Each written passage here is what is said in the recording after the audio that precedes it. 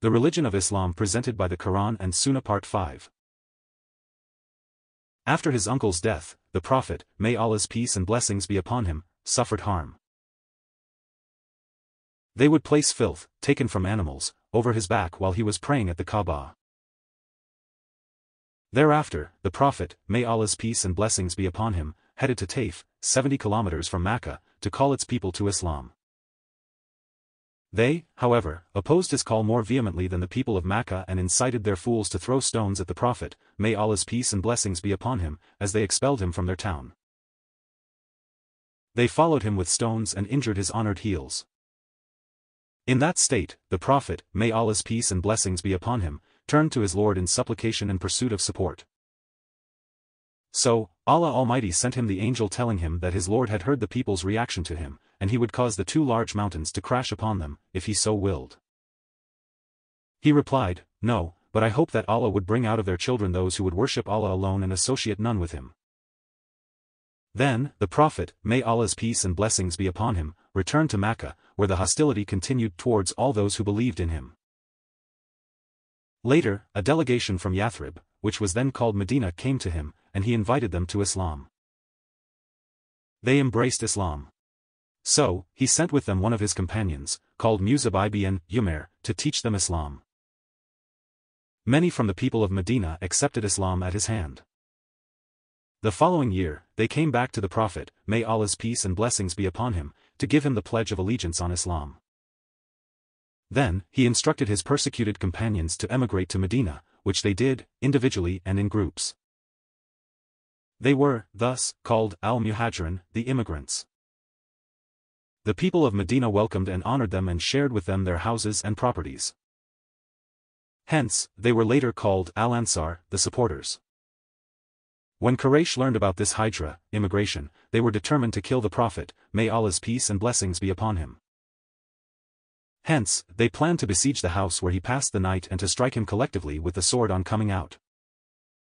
Allah Almighty saved him, however, and he came out while they were unaware. Then, Abu Bakr as-Siddiq caught up with him and he instructed Ali to stay in Mecca to return the trusts left with the Prophet, may Allah's peace and blessings be upon him, to their owners. While the Prophet, may Allah's peace and blessings be upon him, was on the path of Hijrah. Quraysh declared a huge prize for whoever could seize Muhammad, may Allah's peace and blessings be upon him, alive or dead. But Allah Almighty saved him and made him and his companion reach Medina safe and sound. The people of Medina received him in a welcoming, cheerful, and an extremely joyful manner. They all came out to meet him, chanting, "The Messenger of Allah has come, the Messenger of Allah has come." The Prophet, may Allah's peace and blessings be upon him, settled in Medina. The first thing he did was constructing a mosque, where the prayer would be performed. He began to teach people the laws of Islam and noble morals and to recite the Quran to them. His companions rallied around him, taking guidance from him, purifying their souls, and refining their manners. Their love for the Prophet, may Allah's peace and blessings be upon him, deepened and they got influenced by his sublime attributes, and the brotherly bond of faith strengthened among them. Medina truly became a utopia that lived in an atmosphere of happiness and brotherliness, with no difference between rich and poor, black and white, and Arab and non-Arab. The only criterion of distinction was faith and piety. Out of this elite community, the best generation that history has ever known emerged. 1 year after the Prophet's Hijrah, confrontations and battles began between the Messenger of Allah along with his companions against Quraysh and its allies who were hostile towards Islam.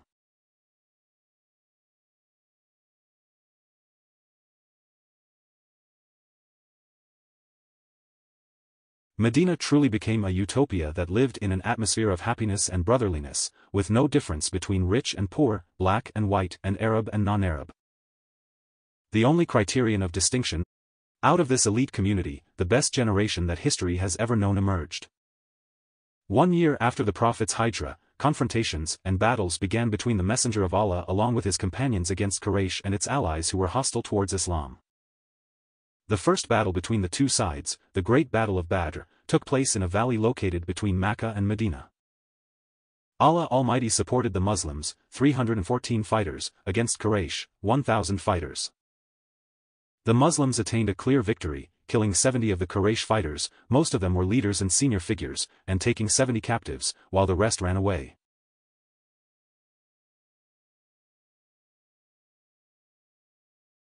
There followed other battles between the Messenger of Allah, may Allah's peace and blessings be upon him, and Quraysh. In the last of which, 8 years after his leaving Mecca, he managed to lead an army of 10,000 Muslim fighters towards Mecca to attack Quraysh on their own grounds and inflict a crushing defeat on them. He overcame his tribe that had sought to kill him, tortured his companions, and prevented people from the religion that Allah sent down to him. Following this remarkable victory, he gathered them and said, "0 people of Quraysh, what do you think I will do to you?"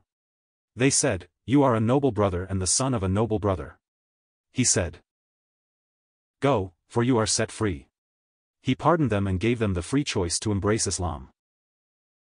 This prompted people to enter the religion of Islam in multitudes, and then the entire Arabian Peninsula embraced Islam.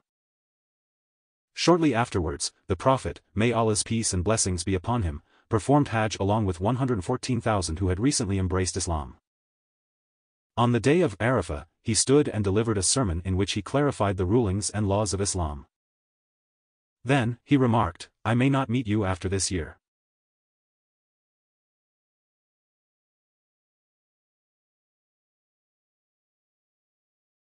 Behold, those present should convey this to those who are absent." Then, he looked at them and said, "Have I conveyed the message?" The people replied, "Yes."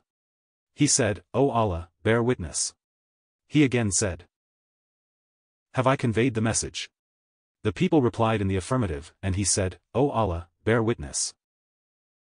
After Hajj, the Prophet, may Allah's peace and blessings be upon him, returned to Medina, and one day he addressed people saying that Allah Almighty gave someone a choice between living eternally and what is with Allah, and he chose what is with Allah.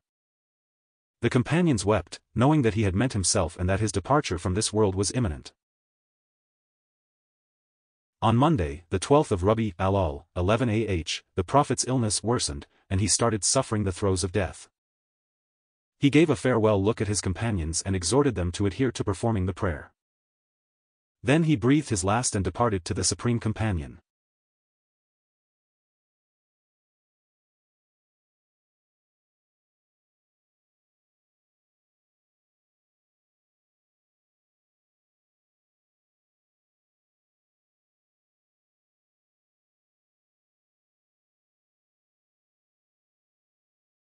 The companions were extremely shocked and sad for his death to the extent that one of them, Umar ibn al-Khattab, may Allah be pleased with him, unsheathed his sword and threatened to kill anyone,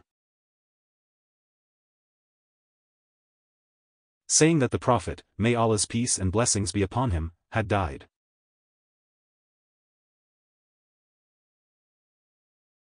Thereupon, Abu Bakr came and reminded him of the verse saying, "Muhammad is only a messenger like the messengers of Allah who came before him, who died or were killed. If he were to die or be killed, would you turn back from your faith, and stop fighting? Whoever among you turns back from his faith will not harm Allah in any way. He is the strong, the victorious. Such a person only harms himself by exposing himself to loss in this world and the afterlife. Allah will reward those who are thankful to him by making them firm in their faith and in struggling for his sake." Surat al-Imran, 144.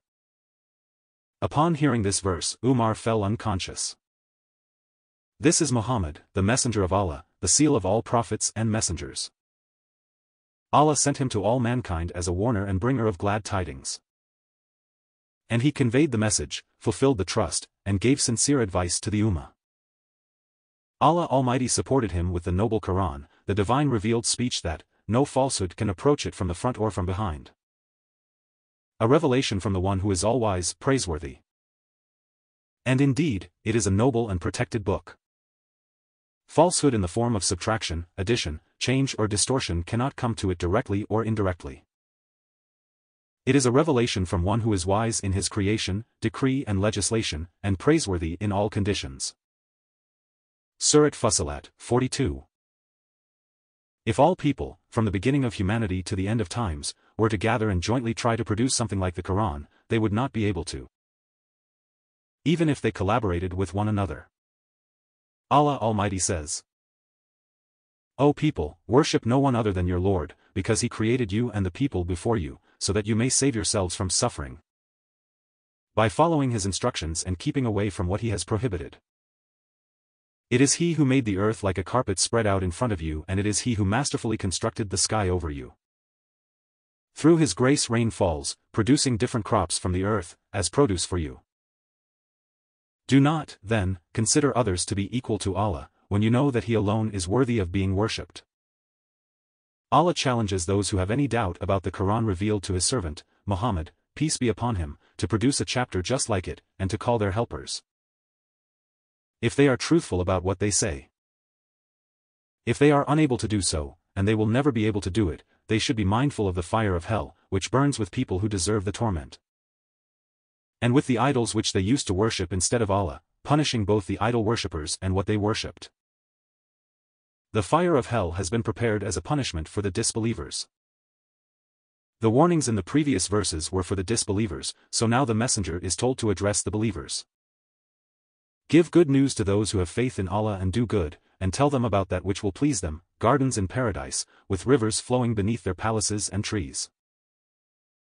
Whenever they are given fruits from the gardens to consume, they will comment on how similar they are to the fruits of the earth, saying, "This is similar to what we had before." They will be given fruits that carry the same name and shape, so that they may recognize and desire them, but they will in fact taste differently. In the garden they will be paired with their mates, who will not have any unpleasant traits that people have on earth. And they will live there in eternal bliss, unlike the bliss of the earth which is only temporary. Surat al-Baqarah, 21-25. The Quran consists of 114 surahs, which comprise over 6,000 verses. Allah Almighty challenges people over all ages to produce one surah similar to its surahs, knowing that the shortest surah in the Quran consists of 3 verses only.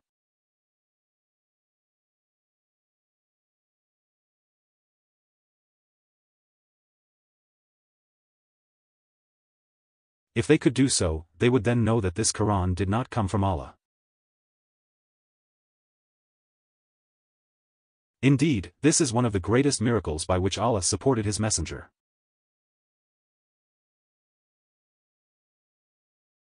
He also supported him with other miracles and supernatural acts, such as the following. Supporting the Prophet with miracles. 1. He would supplicate Allah and place his hand in a vessel, and as a result, water would spring forth from between his fingers. The whole army, more than 1,000, would drink from this water. 2. He would supplicate Allah and place his hand in food, which would increase in the bowl and suffice 1,500 companions. 3. He would raise his hands towards the sky in supplication for rain, and before leaving his place, drops of water would fall down his face from rain, and other numerous miracles. Allah Almighty also supported him with his protection. None of those seeking to kill him would ever be able to reach him and extinguish the light that he came with from Allah. In the Quran, Allah says, "O Messenger, communicate what has been revealed to you from your Lord completely and do not hide anything of it. If you do hide anything, then you are not one who conveys the message of his Lord."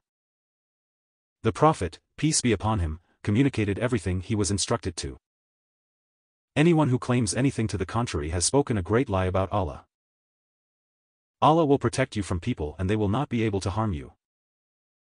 Your duty is only to communicate the divine message. Allah will not bless with guidance those who disbelieve and who have no desire to be guided.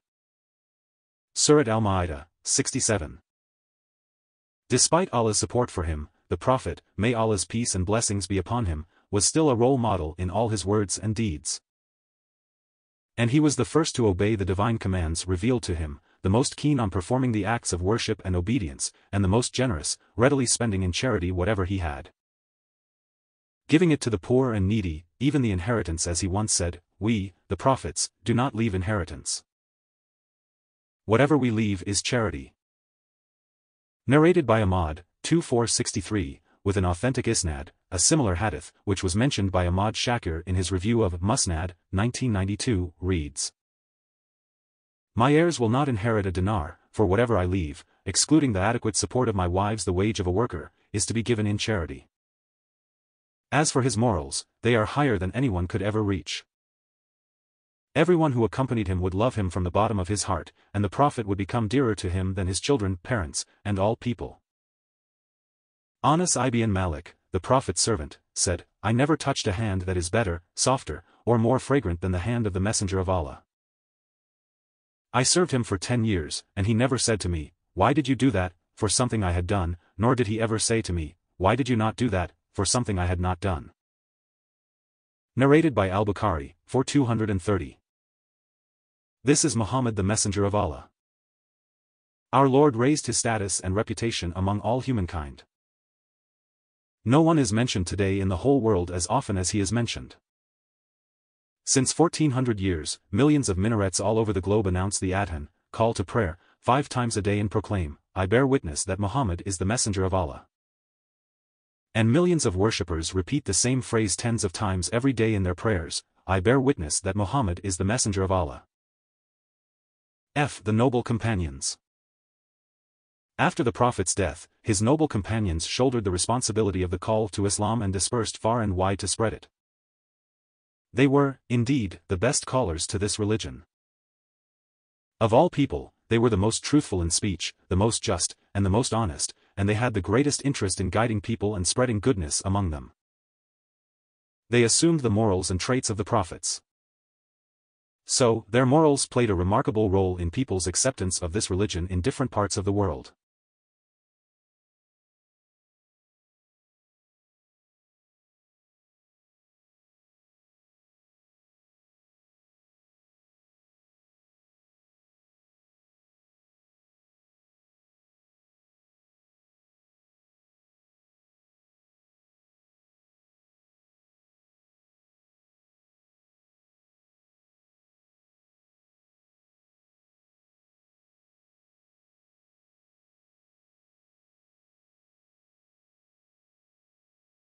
They willingly embraced Islam in large numbers, from West Africa to East Asia and Central Europe, without any coercion. These are the companions of the Messenger of Allah, the best people after the prophets. The most famous among them are the 4 rightly guided caliphs, who ruled the Muslim state after the Prophet's death. They are 1. Abu Bakr as-Siddiq, 2. Umar ibn al-Khattab, 3. Uthman ibn Affan, 4. Ali ibn Abi Talib. Muslims hold feelings of recognition and appreciation towards them and draw close to Allah Almighty by loving His Messenger and His companions, men and women, respecting and revering them. No one would hate or insult them except a disbeliever in Islam, even if he claims to be a Muslim. Allah Almighty praises them saying, Sad face, you are the best nation ever raised for mankind, you enjoin what is right and forbid what is wrong, and believe in Allah. You are, O community of Muhammad, peace be upon him, the best of all communities that Allah has produced for humanity, in your faith and actions, and the most beneficial for other people. Instructing what is right according to the sacred law and what you know to be right, and forbidding what is wrong according to the sacred law and what you know to be wrong. And having certain faith in Allah, so that it shows in your actions. If the people of the scripture, the Jews and the Christians, had faith in Muhammad, it would be better for them in this world and in the afterlife. Only few of the people of the scripture believe in what Muhammad, peace be upon him, came with, and most of them do not stay within the sacred way of life and sacred law of Allah. Surat Al-Imran, 110. And he affirmed his pleasure with them when they gave the pledge of allegiance to the Prophet, may Allah's peace and blessings be upon him, as he says. Indeed, Allah was pleased with the believers when they pledged allegiance to you, O Prophet, under the tree. He knew what was in their hearts, so he sent down tranquility upon them and rewarded them with an imminent victory. Verily, Allah was pleased with the believers when they were giving their oaths to you at Hudaybiyah, i.e. Bayat al-Ridwan, under the tree. Allah knew of the faith, sincerity and honesty in their hearts and sent down tranquility on their hearts. And he rewarded them for it with a victory in the near future, i.e. the victory over Khaybar, as consolation for them missing out on being able to enter Makkah. Surat Al-Fath, 18. 4. The Pillars of Islam. Islam has 5 main pillars which a Muslim must fulfill in order to be a true Muslim. They are: A. First pillar, the testimony that there is no God worthy of worship, but Allah, and that Muhammad is the messenger of Allah. It is the first word to be pronounced by a person embracing Islam. He should say, I bear witness that there is no God worthy of worship, but Allah, and that Muhammad is the slave and messenger of Allah, believing in all its meanings, which we have explained above. He should believe that Allah is the one and only God who did not beget and was not begotten, and there is none like unto him, that he is the creator and everything else is created. And that he alone is the God worthy of being worshipped, and there is no God or Lord but him. He should also believe that Muhammad is the slave and messenger of Allah, to whom the revelation came down from heaven, conveying Allah's commands and prohibitions. And that we should believe him in whatever he reported and obey him in what he commanded or prohibited. B. Second pillar, establishing prayer. In prayer, the features of servitude and submission to Allah Almighty are manifest. A servant stands humble, reciting verses from the Qur'an and extols his Lord by different kinds of dhikr, remembrance of Allah, and praise. He bows down and prostrates himself to the Creator, privately invoking him and asking from his great bounty. So, prayer is a link between a servant and his Lord who created him and knows his secret and open matters. Prayer wins one the love, nearness, and pleasure of Allah Almighty.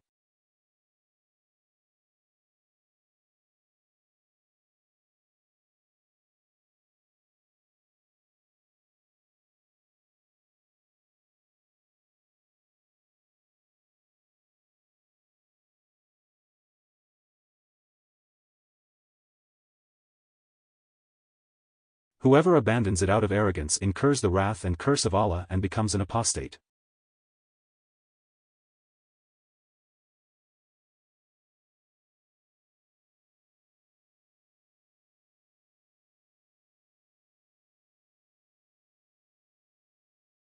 The obligatory prayers are 5 every day, comprising standing and the recitation of Surat al-Fatiha, in the name of Allah, the most compassionate, the most merciful.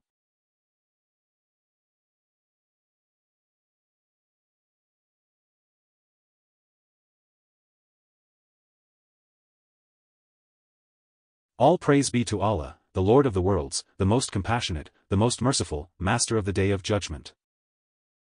You are alone we worship, and you are alone we ask for help. Guide us to the straight path, the path of those whom you have blessed, not of those who incurred your wrath, or of those who went astray. Surat al-Fatiha, 1-7. In addition to reciting some other verses from the Quran, as well as bowing down, prostrating, supplicating, making takbir by saying,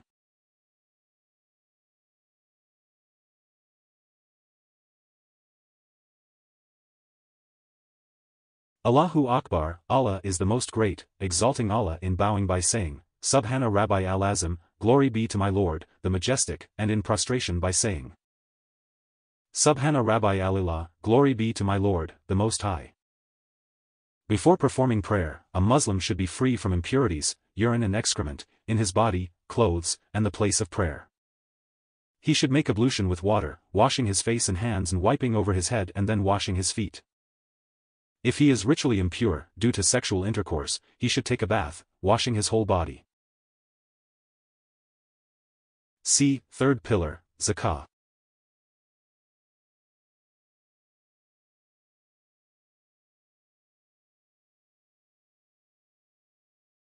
It is a specific percentage, 2.5% of capital assets, which Allah Almighty ordained on the rich to be given to the poor and needy and all those who are entitled to it in the community.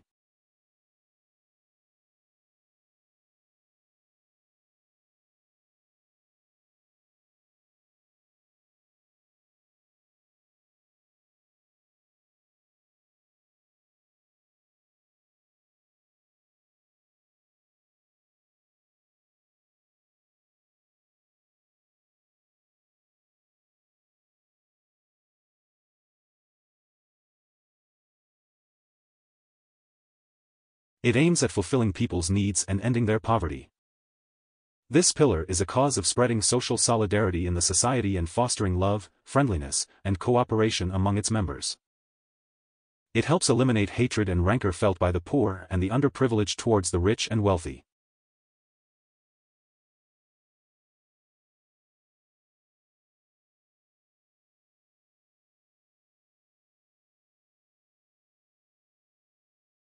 It also plays a key role in the growth and prosperity of economy and the movement of money in a right way, thus reaching all sections of the society. Zakah is due on properties of all kinds: money, cattle, fruits, grains, goods, etc. There are different percentages on capital assets of each kind. Fourth pillar, fasting the month of Ramadan. Fasting is to abstain from eating, drinking, and having sexual intercourse with wives from dawn to sunset with the intention of worshipping Allah. Ramadan, in which fasting is due, is the 9th lunar month.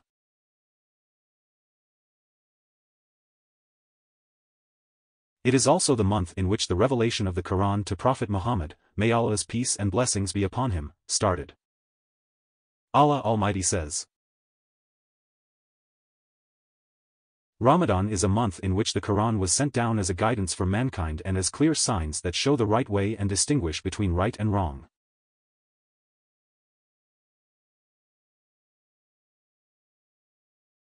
Whoever of you witnesses this month, should fast.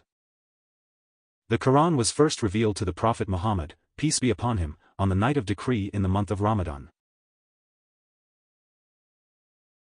Allah revealed it as a guidance for people, with clear proofs of its guidance, and the criterion between the truth and falsehood. Whoever reaches the month of Ramadan, and is well and healthy, is required to fast, and whoever is ill, or for whom fasting is difficult, or is traveling, then they may break their fast. If they do not fast, then they must perform make-up fasts for the days they missed at another time. Allah intends ease, and not hardship, in what He decrees for you.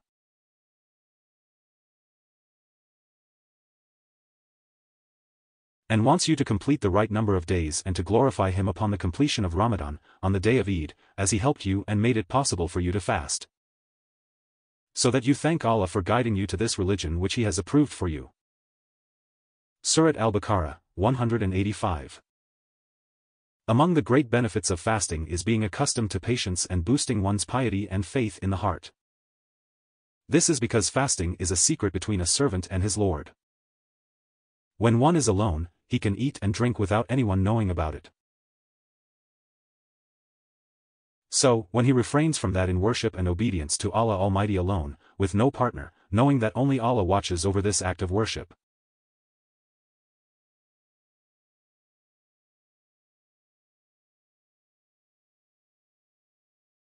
This increases his faith and sense of heedfulness.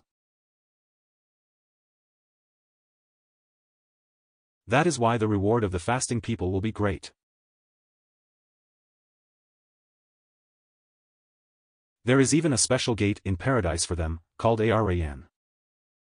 Outside Ramadan, a Muslim can observe voluntary fasting any day throughout the year, except for the 2 days of Eid al-Fitr and Eid al-Adha. Fifth pillar, performing Hajj. It is obligatory upon a Muslim to perform Hajj once in a lifetime. He can do more than that voluntarily. Allah Almighty says sad-face pilgrimage to the house is a duty owed to Allah upon all people who are able to make their way to it. Surat Al-Imran. 97. To perform Hajj, a Muslim travel to the designated places of the rituals in Makkah during the month of Hajj, namely the last Hijri lunar month. Before entering Makkah, he has to take off his usual clothes and wear the clothing of Ihram, ritual state of consecration, 2 white garments. Then, the pilgrim performs different rituals of Hajj, such as tawaf, circumambulation, around the Kaaba, sa'i, walking, between Safa and Marwa, standing at Arafah, and spending the night at Muzdalifah. Hajj is the biggest gathering of Muslims on earth, where the spirit of brotherliness, mercy, and sincerity prevails among them. Their clothing is the same, and so are their rituals. There is no superiority for one over another except in terms of piety. The reward of Hajj is great as stated by the Prophet, may Allah's peace and blessings be upon him. Whoever performs Hajj without having sexual intercourse or committing sins will come out of his sins like the day he was born. Narrated by Al-Bukhari, 2:164, in the Book of Hajj, chapter. Merit of the accepted Hajj. Whoever performs Hajj without having sexual intercourse or committing sins will come out of his sins like the day he was born. Narrated by Al-Bukhari, 2:164, in the Book of Hajj, chapter, Merit of the accepted Hajj.